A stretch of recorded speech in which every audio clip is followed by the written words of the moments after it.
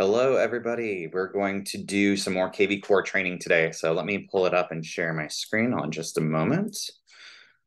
Share screen. All right, so we're going to log into our kvCORE today, and I'm going to show you step by step how to get it working for you. So we're going to do login, and then we are going to go over to your smart CRM. Sorry, we're not going to smart CRM, but this is where your leads are going to be. So we are going to go over to marketing. We want to make sure your smart campaigns are on and activated. So we're going to click manage campaigns.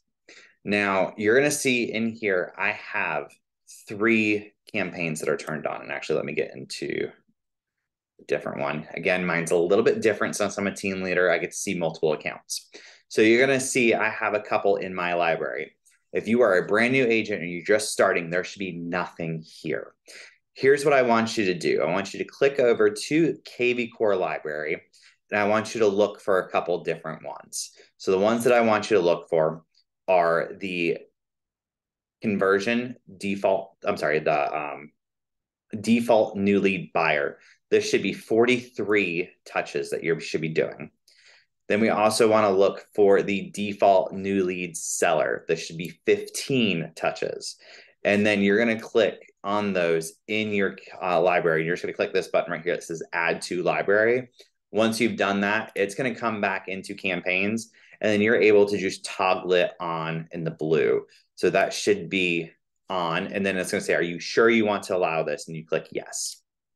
And then that is going to allow you to automatically reach out to your people. Now, everyone's like, well, how do I know what it's saying? Well, if you click on it, it will actually tell you what it's going to do. So it's going to tell you immediately, you as the agent need to assign a task, and it's going to tell you to call them, leave a voicemail. Then it's going to send an email. It's going to tell you all of these different task lists of what you can do. And it's also going to be saying what it's doing to those people. So you kind of want to take a look at those, look at the emails, look and see what it's saying, and look at what your task lists are. So that way you are in sync with what's being sent out. Because the first thing it's going to say is, hey, are you an investor? Or are you looking to buy? And then it's going to ask questions. This is not designed to be a replacement of you. It is designed to help you. So if you're driving or out and about, you just can't respond to a lead. This is going to assist you in responding to that lead, as long as it is in the new lead status. Once you have moved it from new lead, so once you have had a moment to speak with that buyer, you want to shift them from new lead to active lead. And that will remove the campaigns where it's going to be automatically texting them and calling them, or texting them and emailing them, which you don't want it to do too much. So next thing we're going to do is we're going to click back to marketing.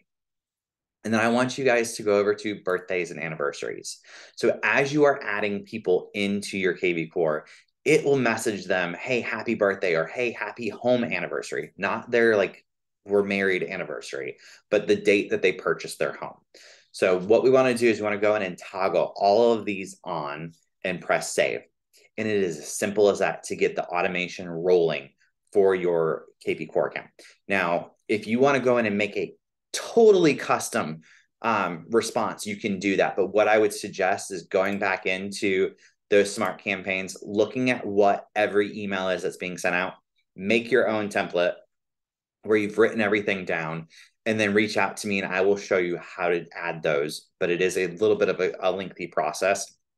So I'm not going to bore you with that on Zoom or YouTube. So hopefully this helps for part 2 of how to start that automation.